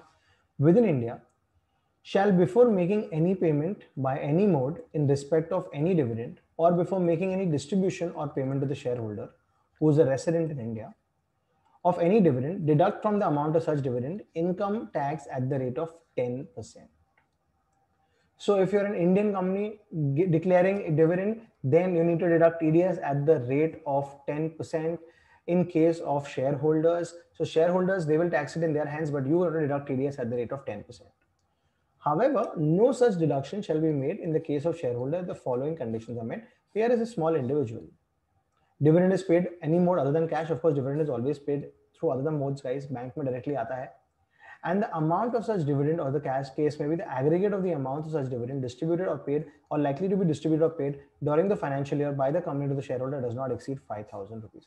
5,000 तक है तो no problem, उसके ऊपर नहीं होना चाहिए. So let's say when you're declaring dividend to a person, so every account में when you're transferring, just see 5,000 के ऊपर है तो deduct TDS and then pay. 5,000 के नीचे है, 5,000 है और individual है सामने वाला, then no need to deduct TDS. This is section 194 TDS on dividends. By the way, guys, this section was always there, but it got hidden because of dividend distribution tax. Now that there is no dividend distribution tax, now that it is taxable in the hands of shareholders, the government says we will not wait for the shareholders to file their return, then collect TDS, then collect tax. So might as well deduct TDS when they are being paid. However, guys, the majority dividends are earned by who? The major India's major shareholding. A lot of companies are held by LIC, by GIC, by other insurance business companies. So for them, for these government business companies, there is no TDS implications. So when Reliance is paying a lot of dividend, but if the person who's earning the dividend is LIC, GIC, or such other nationalized insurance companies, then there is no TDS in that case. So the smallest individuals, they escape TDS, and the biggest insurance companies, they escape TDS. This is just because they don't want to reduce the income or the cash flow of these companies. Same way, guys, section 194K, very interesting. 194K is the same thing, but for mutual funds. Any mutual fund or any other specified company responsible for paying income in connection with units. They don't call it dividend actually, they call it income on the units, but it's the same like dividend. Shall deduct tax at the rate of 10%, rate is also the same, provided the amount paid or payable to a particular person during the particular year is exceeding 5,000. So here also the requirement is only above 5,000, but here individual nahi hai. So mutual funds have to only see one thing. When they're making a payment, is it more than 5,000? Deduct TDS. If it's less than 5,000 or equal to 5,000, don't deduct TDS. They don't have to see whether the samne wala person is an individual or not. Just recapping, guys. Company paying dividend or mutual fund company paying dividend, that is income. Please, whenever you're paying a payment, deduct TDS at the rate of 10% and pay to the government. But for companies, see if the person is too small, individual earning up to 5,000, no TDS. For mutual funds, anyone earning up to 5,000, no TDS. And for companies paying to LIC, GIC, etc. is an exception. Don't deduct TDS in that case. I hope this is very, very clear. This one summarizes two TDS sections, 194 and 194K. How do you remember it? The best mutual fund is Kotak Mutual Fund, starts with a K. I hope you got both these sections right. All right, continuing with the concept of dividend, guys, I just want to put some more light on dividend. Now that we're talking about dividend, let's discuss a little bit more about dividend. You already have a background, and earlier dividend was exempt in our hands. So again, let's go back to those days, good days when Reliance or when any company would declare dividend, and this was a shareholder, and in the hands of the shareholder, this income was exempt. So let's say the shareholder earned 1 lakh rupees dividend. This was exempt under section 1034, but that section is now no more there. So let's not focus on that section. This dividend, guys, was exempt. And as you know, in case you're earning any exempt income, उस पे deduction तो मिलेगा नहीं आपको, because if that income is not coming as part of your calculation or computation of income, you don't get any deduction. Now, having said that, so your dividend income earlier was exempt and hence you would not get any deduction. So let's say I've taken a small loan. And I bought shares. On those shares, I've earned some dividend income. Or I've taken a small loan and I've earned some exempt income. Then on that loan, I pay some interest. On that, I will not get a deduction. This used to be happening earlier. But now, guys, this is no more. And now the dividend is taxable in my hand. So I'm the shareholder. This is my dividend income. Let's say this is my dividend income, 1 lakh rupees. Let's say 2 lakh rupees. Now it's taxable. So this is taxable. So to earn any taxable income, I can have expenses. Example, if I'm running this institute to teach, I can pay my faculties, I can have renting, etc. expenses. So in any business, there are expenses. Same way to earn dividend also, can I minus some expenses? They say you can minus, but you can only minus interest. So if you've taken some loan and with that borrowed money, you bought shares and on that you're earning dividend, you can minus interest, but maximum interest deduction will be at the rate of 20%. Maximum interest deduction that can happen will be happening only at 20%. So let's see this section. There's no particular section for this, but let's see it from the book. How is it mentioned? It's mentioned under a heading called dividend income. Guys, earlier there was section 1034, 1035, 1150, 115R, but thankfully there are no more, because now life is simple. The company declares dividend, the mutual fund declares dividend, and the shareholders, unit holders, they get the dividend and they pay the tax. So they haven't deleted. Section 115 BBDA was another section for dividend which also has been deleted. So all these sections have been deleted. So no discussion on them. I've just mentioned it so that you know they've been deleted.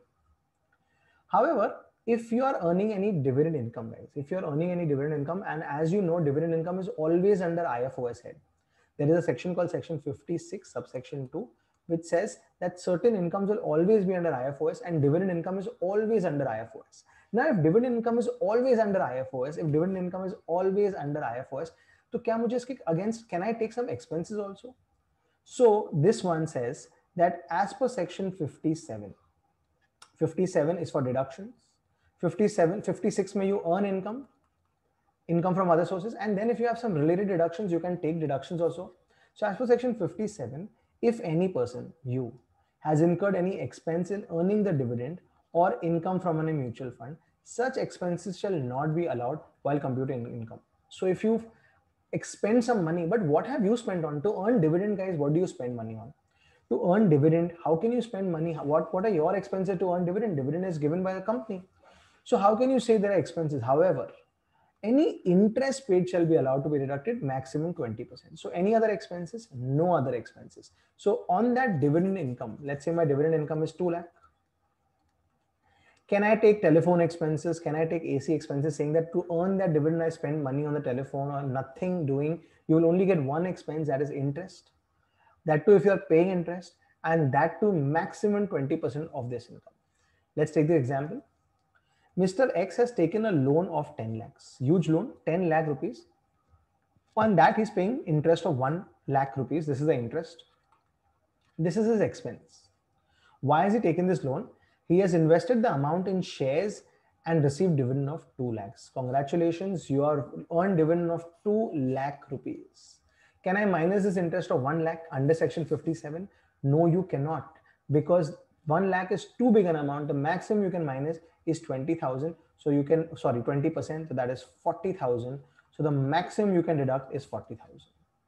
In this case, interest allowed to be deducted shall be 40,000 and the balance 1 lakh 60 shall be taxable.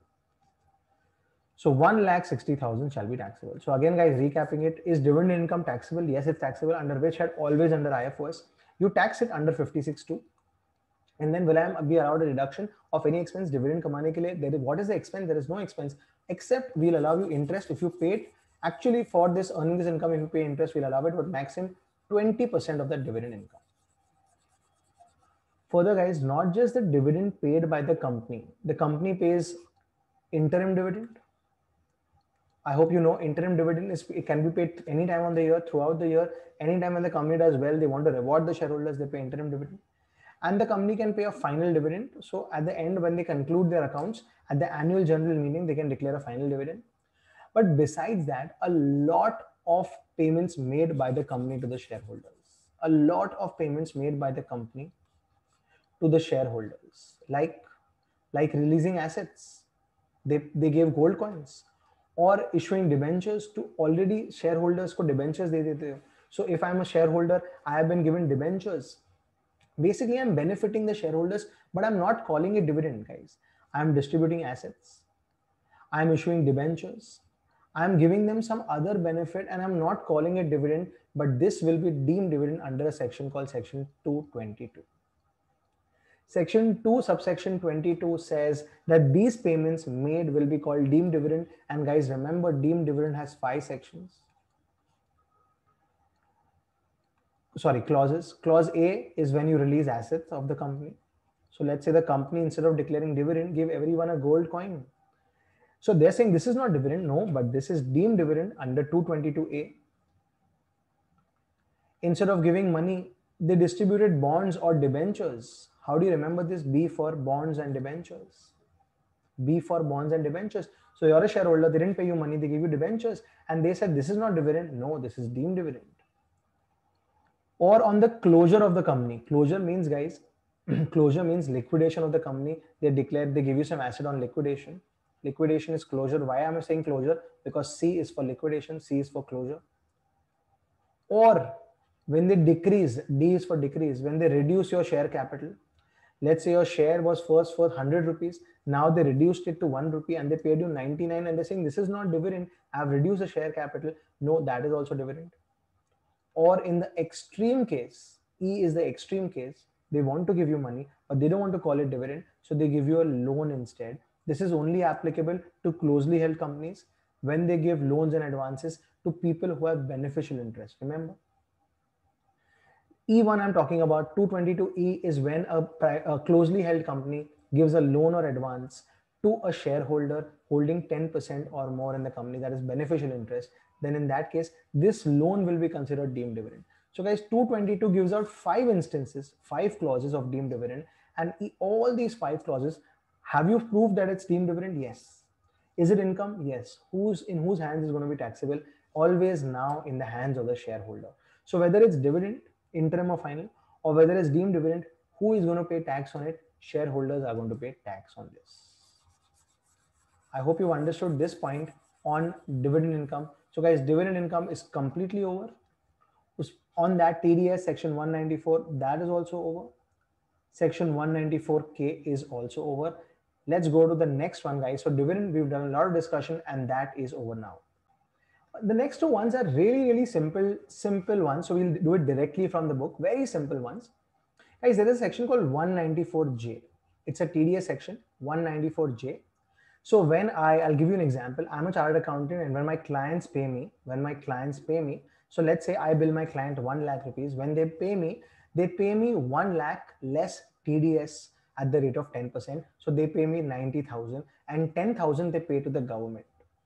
This is, guys, this 10% of TDS which they deduct is under 194J. So 194J is basically on a couple of services. Example, on technical services, when you provide technical services, on professional services, like accounting is professional services, on directors remuneration. So if directors get paid when they come for sitting fees, when they come for the board of directors meeting, they get paid. And also when you're paying for royalty. So example, when you've taken some technology, when you borrowed some technology, you pay royalty against it. So in all 4 payments, are you going to make the payment? Yes, they're going to make the payment. But when they make the payment, they will deduct 10% under 194J. How do you remember it? J is for jealous. And guys, professionals, these are all professionals, directors, professionals, technical people, they're all jealous of each other. All they're jealous. That's the reality. No, that's not. But I'm just giving a shortcut to remember the section 194J. So TDS has to be deducted, and it has to be deducted at the rate of 10%. So when a technical guy is getting paid, or when a CA is getting paid, or when a director is getting paid, or you're paying royalty. So whenever you're making these payments, you need to deduct TDS at the rate of 10%. But now, guys, slight change here.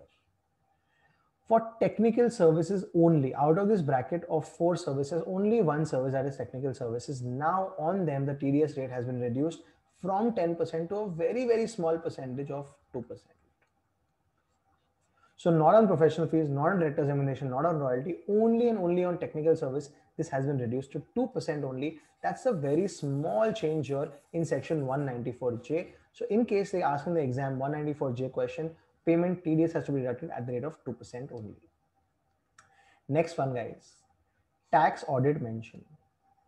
In a lot of cases, they would say that individuals and HUFs who are not subject to tax audit. This section does not apply to individuals or HUFs who are not subject to tax audit. That means they are talking about really small individuals. Example, let's say, guys, tomorrow you become a doctor. But you've just become a doctor, so you don't get too many patients and your income is not too much. And if your income is not too much, that means it does not cross 50 lakhs. You don't have to get yourself audited under Income Tax Act. So then in that case, they would mention that some provisions would not apply to you. And when they would mention it, they would say it would not apply to people who are not subject to tax audit. But now guys, tax audit has two different limits we just seen. 1 crore also, it could be 5 crore also. So hence, instead of saying that it does not apply to tax audit limits, now the way of mentioning has changed. Now wherever they have to mention, whichever sections they have to mention tax audit, they don't say tax audit, they say 1 crore or 50 lakhs. 50 lakhs for professionals and 1 crore for businessmen. Let's read it. Earlier in some of the sections, it was mentioned that in case of individuals and HUFs, if audit was required in the earlier year, tax was to be deducted. So they would not mention the turnover, they would mention if they were auditable or not. But now, instead of that, the turnover is mentioned like 1 crore or 50 lakhs. In case of profession, in case of business, 1 crore. Example. Let's say there is a section called 194I or 194IA. And they say that this section does not apply, or TDS is not to be deducted in case you are making payments to an individual or HUF who are not subject to tax audit in the previous year. But now instead of saying this, it will be the same thing, but they will say this section is not applicable to individuals and HUFs who have not crossed the turnover of 1 crore or 50 lakh in the last year. So just the way of talking about it has changed, because now guys, for audit, there are different limits. So instead of those limits, instead of the mention, they talk about the limits 1 crore and 50 lakhs respectively. I hope this is clear guys. Two more down. We're very close to a few more and then we'll be done. Let's move on to the next one. All right, let's go to the next one, guys. The next one, let's take this one. Okay, so surcharge. Guys, we're talking about surcharge. And as you know, that surcharge is applicable on higher income people. So if you earn a big income, then surcharge is applicable. So let's talk about this one, surcharge applicability on dividend income. Earlier, surcharge was applicable maximum 15% on short-term 111A and long-term 112A. But now dividend income has also been included and surcharge applicable shall be maximum 15%. What is this? I'll give you through an example. But first, let's see the rates. Guys, if I earn more than 50 lakhs, then the surcharge is 10%. Double that. If I earn more than 1 crore, so from 50 lakhs to 1 crore, I will pay a surcharge. Surcharge is a tax on tax. So whatever my tax is on that, I'll pay 10% more. That is a surcharge at the rate of 10%. More than 1 crore if I earn, then I would pay a surcharge of 15%. Double that. More than 2 crore if I earn, I will pay a surcharge of 25%. And guys, a little more than double that. If I earn more than 5 crore rupees, guys, how many people in India earn more than 5 crore? Very few.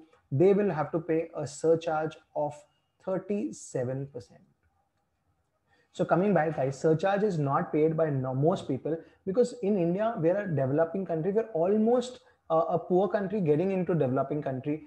It's a very difficult for people to earn so much money. So, but if people are earning more, the government wants to tax them by adding a certain surcharge, which is a tax on tax. So this 10%, 15%, 25% and 37% is not on your income. It's on the tax that you pay. So if your total income, that means after deductions, everything, after setting off of losses, everything, if your total income is more than 50 lakh and up to 1 crore, you pay a surcharge of 10%.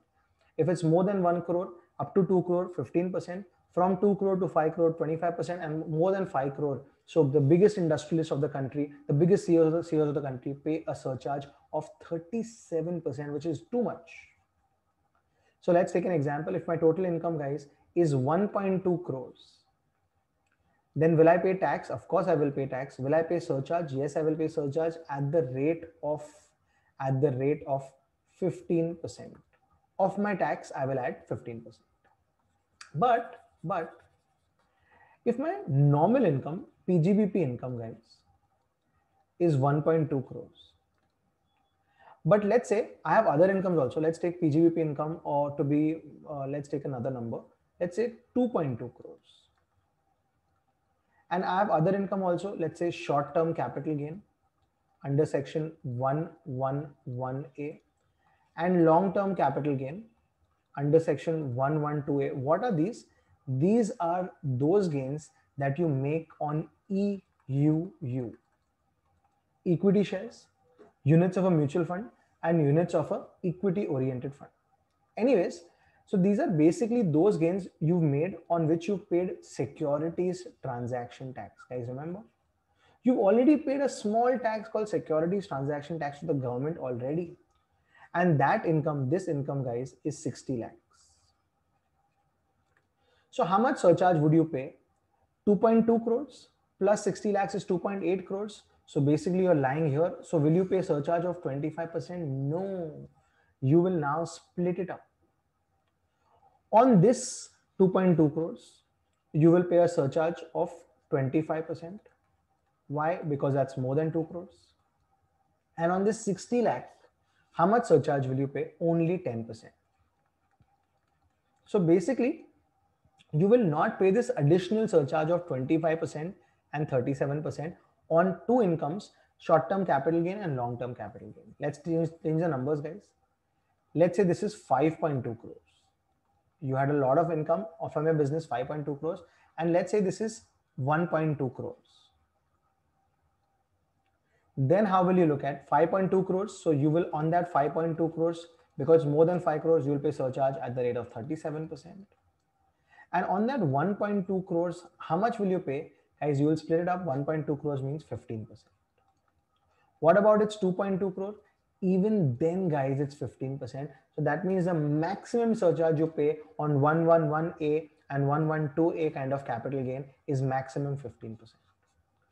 Same way, guys, they added to the party. They said besides these two, even if you earn dividend income, even if you this year earn dividend income, then even on dividend income, can you have surcharge? Of course you can have. You'll have 10% surcharge, you'll have 15% surcharge, but you can never have 25% and 37% surcharge on dividend income. That's what they're trying to say. A very, very simple line, that the same surcharge applicability, that is maximum 15%, will now be applicable even on dividend income. So if you earn a lot of dividend income, you might have to pay surcharge, but don't worry, not the 25% and not the 37% surcharge, not that on dividend income as well. Quickly, let's go to the other deductions, guys. This is the deductions from GTI. So what is GTI? First, you have all your heads of income. You add up all the heads of income. So the 5 heads of income, you add it up, you will get a number. On that number, guys, if there is a clubbing, that means your wife, your children, some other assets ka income you need to add. So you will add that. And from that, if you want to set off any current year losses, or let's say last year's losses which you are carrying forward, you will minus that. And then whatever is there is called GTI, that is gross total income. From gross total income, you minus deductions under chapter 6A, and we are talking about those deductions from GTI. What has changed? Very few things have changed. And guys, very interestingly, these are COVID. These are somewhere related to COVID as well. First up, 80G, you get 100% deduction if you donate to PM Cares Fund. PM Cares Fund was basically to targeting COVID. That time they had made a PM Cares Fund. So if you donate to that, you get 100% deduction under 80G. That is one. Under 80GGA, you're basically giving money to research organizations, research institutions. There you can donate in cash, but the cash limit was earlier 10,000. Now it has been reduced to 2,000 because, guys, the government's agenda is they want to reduce cash transaction. So from 10,000 they've reduced that to 2,000.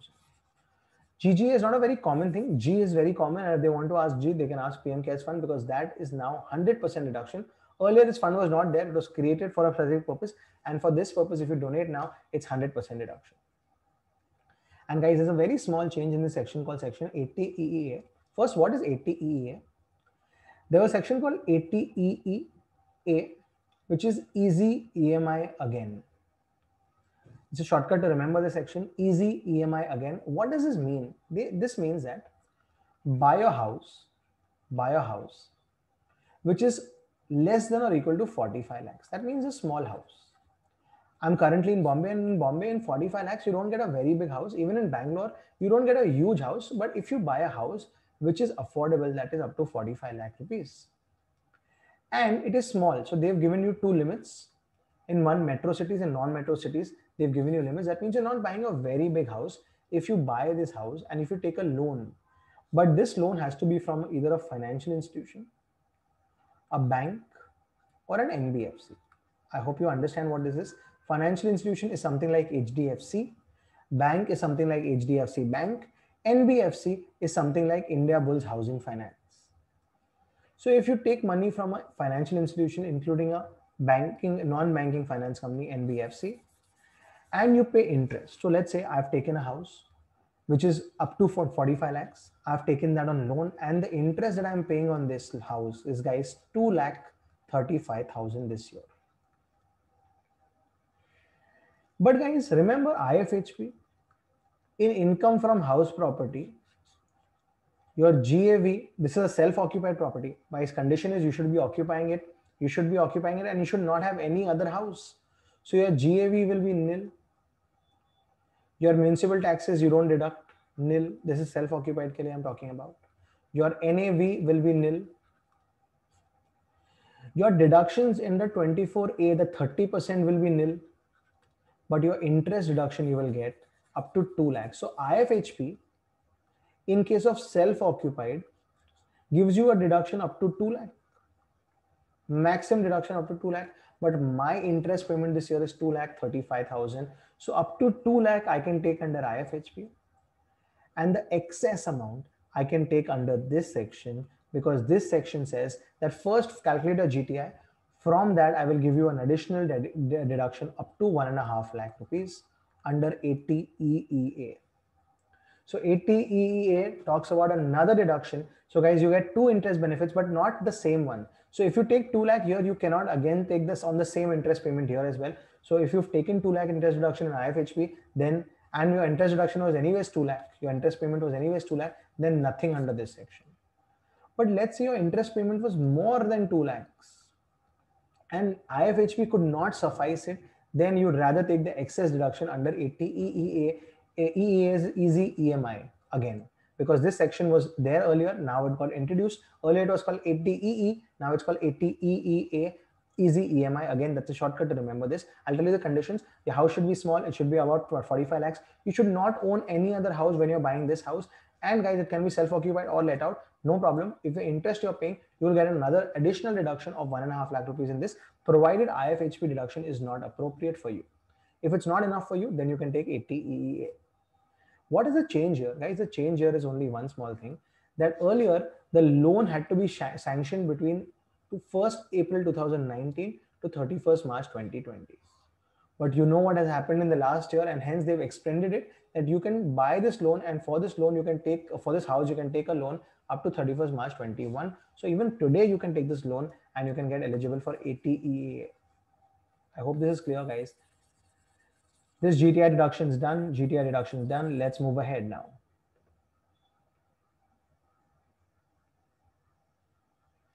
Guys, next deduction is, let's take a very simple one. Guys, let's take a really simple one.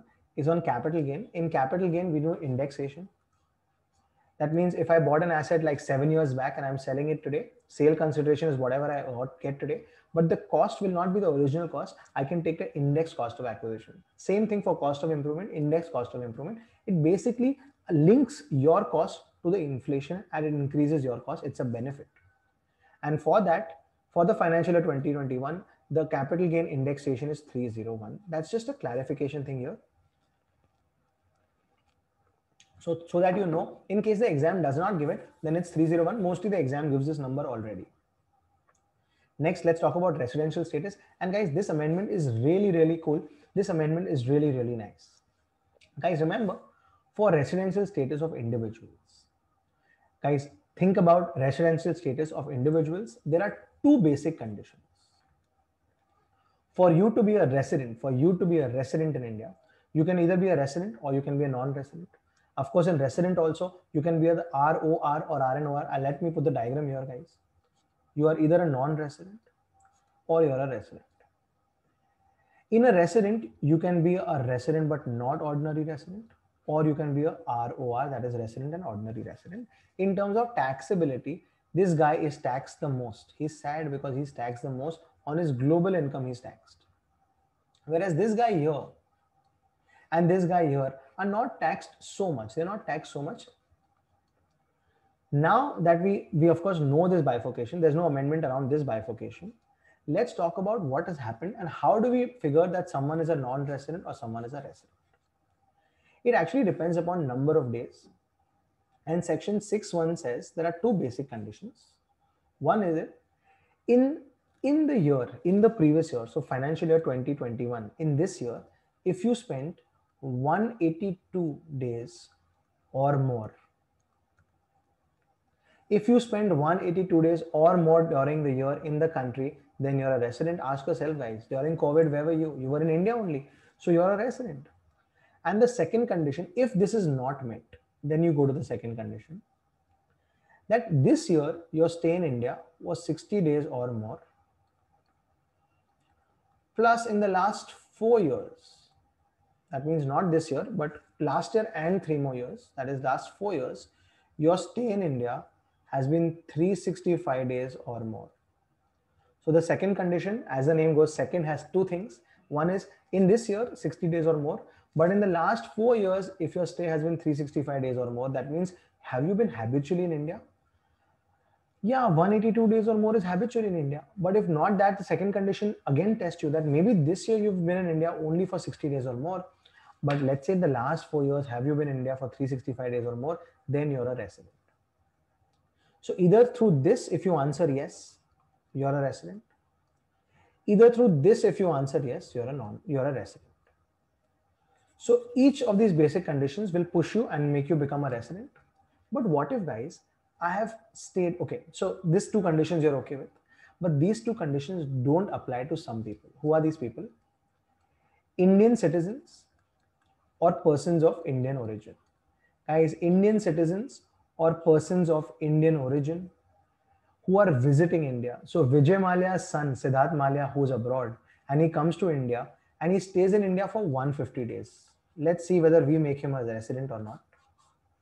Again, I repeat, guys, these two basic conditions are for residential status, but the second condition, this one, does not apply to Indian citizens or persons of Indian origin visiting India. So let's take an example of Vijay Mallya's son, Siddharth Mallya, who's visiting India in the year for 150 days he's in India. Let's ask him the first condition, have your stay in India been 182 days or more? He says, no, it's not 182 days or more, it's only 150 days. The second condition would not apply only to him. So then what would happen, guys? He will be considered as a non-resident. He would be considered as a non-resident. So he spent 150 days in India. From India, he was controlling his business in London, but still he's considered a non-resident and India does not get to tax that income which he was controlling from India. I'll repeat.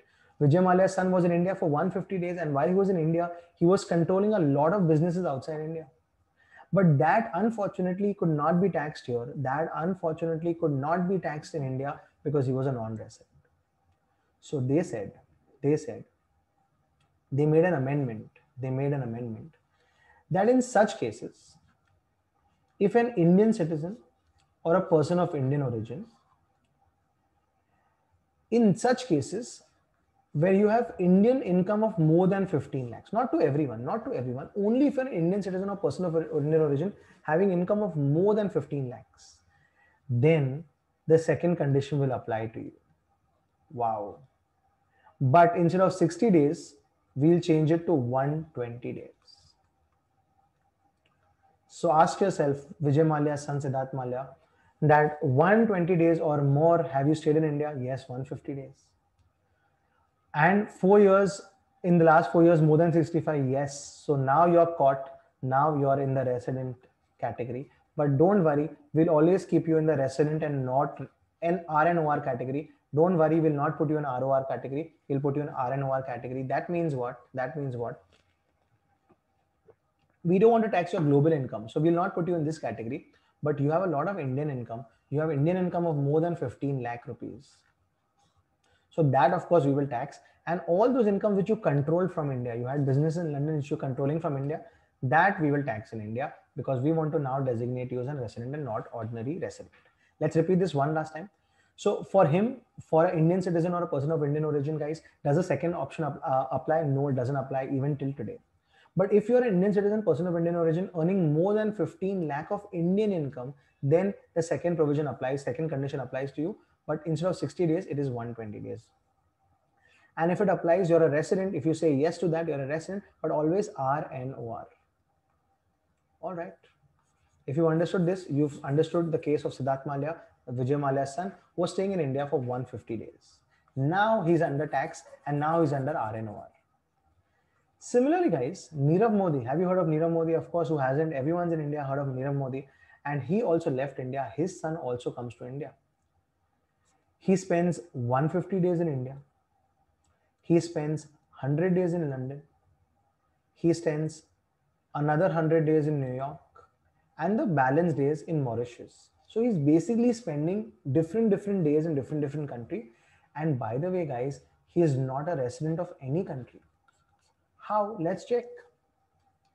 In India, 182 days or more, no, 150 days. Second condition does not apply to him because he's an Indian citizen, person of Indian origin visiting India.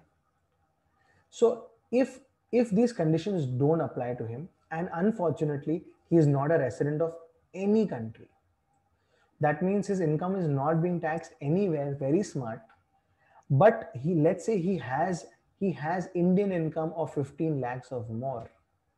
Sorry, he has Indian income of more than 15 lakhs. Then because you are nowhere, you are not considered a resident anywhere in the world, we will consider you our own. So we will consider you as a resident, but always a resident and not ordinary resident. So guys, there are very smart people who try and avoid residency in any part of the world. How do they avoid it? They first spend different days in other countries so that none of the countries can call him a resident, so that his income is not taxed anywhere. So very smartly did that. Indian income tax got smarter, and they introduced a new section called section 69(1)(a). This section says that if you're an individual and an Indian citizen, doesn't apply to PIO, guys. The first one, this amendment applied to PIOs. This one is only for Indian citizen. If you're an individual who's an Indian citizen, and if you have Indian income of more than 15 lakhs. Let's take the example, again, same example, Nirav Modi's son, like say 35 days in India, 35 days in London, 35 days in New York, 35 days in Australia, 35 days in Singapore. He stays in 35 days and leaves that country. So he's not a resident in any country, but he has Indian income of more than 15 lakh. So if you're an individual Indian citizen having Indian income of more than 15 lakh and you are not taxed anywhere because you're not a resident anywhere, then we will want to tax you as an RNOR. RNOR means all his Indian incomes will be taxed plus incomes that he is controlling from India, or income maybe abroad but control from India, that also will be taxed now under 6(1)(a). So guys, let's look at quick revision of the amendments right now. Let's do a quick revision of the amendments. Guys, income from salary, if your employer is contributing to PF, to NPS and to superannuation fund more than 7.5 lakhs, then the excess amount will be taxable in your hands under section 17(2)(7) and 7(a). If you're in business and profession, congratulations. Now your auditable limit is increased from 1 crore to 5 crores, but condition is that the payments and the receipts should be in cash, a maximum up to 5% individually. If you're getting a gift and that's an immovable property and the benefit that you get is more than 5%, don't worry, because that 5% is now changed to 10%. And guys, your cost of acquisition, if your asset is very old, that is before 1/4/2001, you can take the fair market value, but that should not be more than the stamp duty value. Return of income you need to file, not if my partnership firm is auditable, not just working partner, every partner gets an extended due date. And now guys, you need to file your return and your audit report, but what comes first? Audit report first and then the returns. So return by 31st October, audit report by 1 month before. So A comes before R. 194O, sorry. If you're into e-commerce and if you're paying money to people, like Amazon is paying to its sellers on Amazon seller, then they need to deduct TDS at the rate of 1%, but not to individual HOF who don't have to be paid more than 5 lakh in a year. Also, this 1% can be extended to 5% in case you don't give a PAN.